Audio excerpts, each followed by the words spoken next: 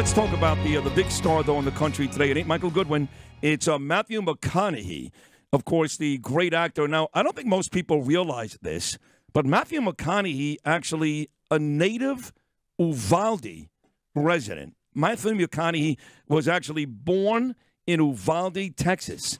And I knew he was a Texas guy. Obviously, there were rumors even last year he may run for governor in the state of Texas. Me and Bernie talked about that. And I would have been fine with that.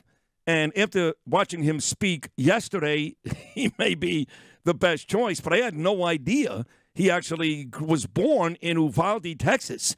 So certainly the shooting near and dear to Matthew McConaughey, which I guess explains why he would be at the White House talking about gun control as he did yesterday.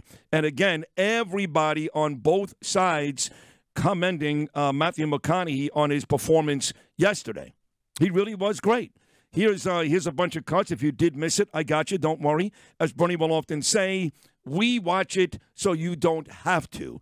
Matthew McConaughey, gun control, talking about, it's a little different this time with Uvalde. Here he is, Oscar Award winner Matthew McConaughey. How can the loss of these lives matter? So while we honor and acknowledge the victims, we need to recognize that this time it seems that something is different. There is a sense that perhaps there's a viable path forward. Responsible parties in this debate seem to at least be committed to sitting down and having a real conversation about a new and improved path forward.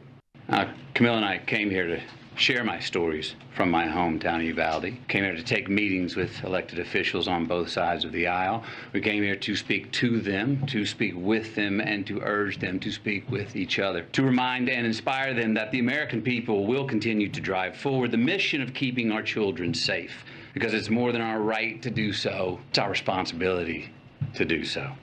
His wife is beautiful, and they actually brought with them the green sneakers of one of the little girls, I guess Camille, who was killed in Uvalde last week, which made it very, very emotional on top of everything Matthew McConaughey said.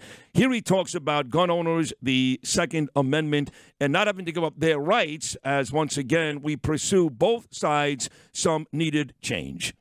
We heard from so many people, right?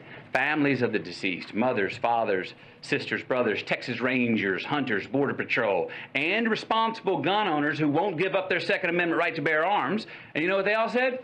We want secure and safe schools, and we want gun laws that won't make it so easy for the bad guys to get these damn guns. We need to invest in mental health care. We need safer schools. We need to restrain sensationalized media coverage. We need to restore our family values. We need to restore our American values, and we need responsible gun ownership. Responsible gun ownership. We need background checks. We need to raise the minimum age to purchase an AR-15 rifle to 21. We need a waiting period for those rifles. We need red flag laws and consequences for those who abuse them. Now, he went on to talk more about the Second Amendment and responsible gun owners, I should say, and how this is not a partisan issue. This is Matthew McConaughey, number 3. Responsible gun owners are fed up with the Second Amendment being abused and hijacked by some deranged individuals. These regulations are not a step back. They're a step forward for a civil society and the Second Amendment. Look, this should be a nonpartisan issue. This should not be a partisan issue. There is not a Democratic or Republican value in one single act of these shooters.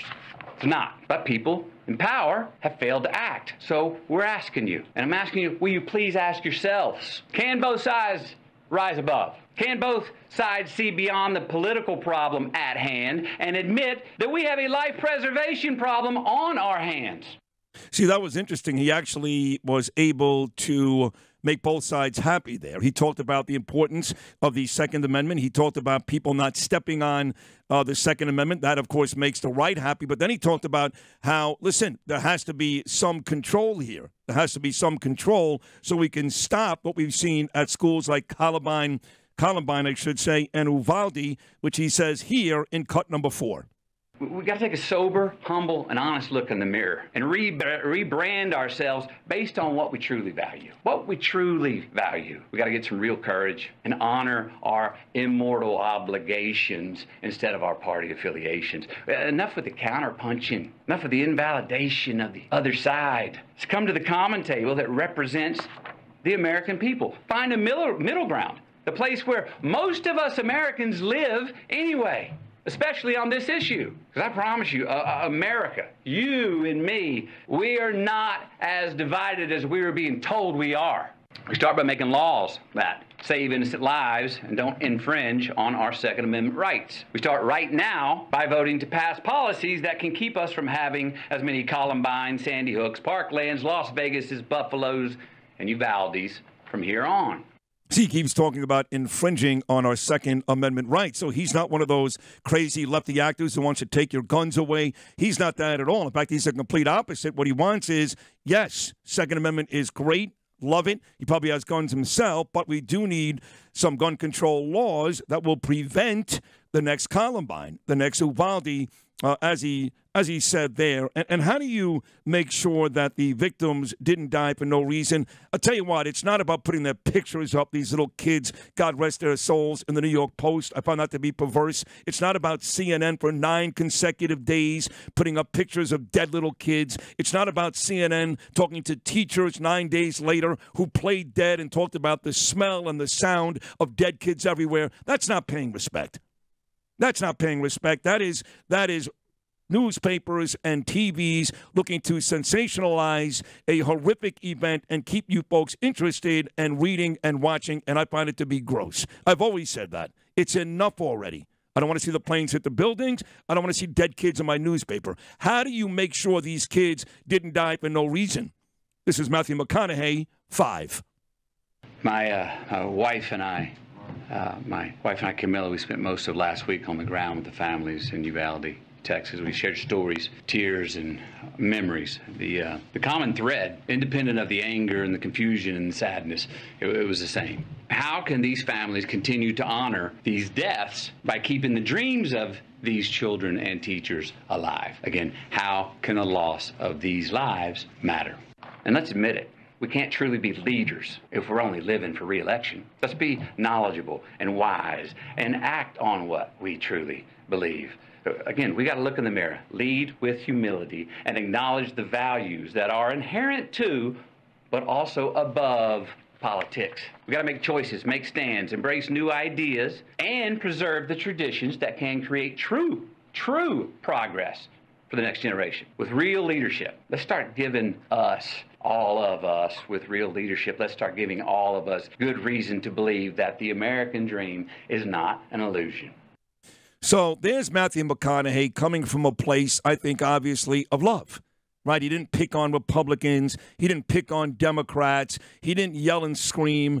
He said, hey, folks, it's time to change some things and stop little kids and others from dying in this country. How many times have other celebrities gotten involved in these conversations, whether it's a Rob Reiner meathead, whether it's, Alyssa Milano, whether it's Robert De Niro, I want to punch him across the face, he said about Donald Trump, whether it's Barbara Streisand. We can go on and on. All these, Meryl Streep, another hateful actress. We can go on and on about all these very talented people, by the way.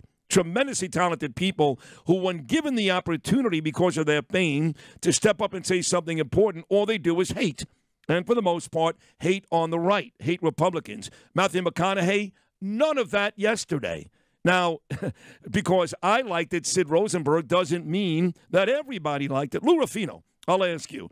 You got to be one of those guys who, when celebrities speak, 9 times out of 10, they turn you off, right? They're annoying. They're hateful. You don't want. Have you said things in the past like, I don't want to hear from these people? Only when they're saying things that are just, they're not making sense. Right. He makes perfect sense. He makes perfect sense. He always has, actually. So you liked what he had to say. Oh, I loved it. So did I. Of course. And so did others, especially on Fox News. One of our dear friends every Sunday morning does a fantastic show at this station. Judge Janine, this is cut number 6. Here's what she had to say about McConaughey's speech at the White House yesterday.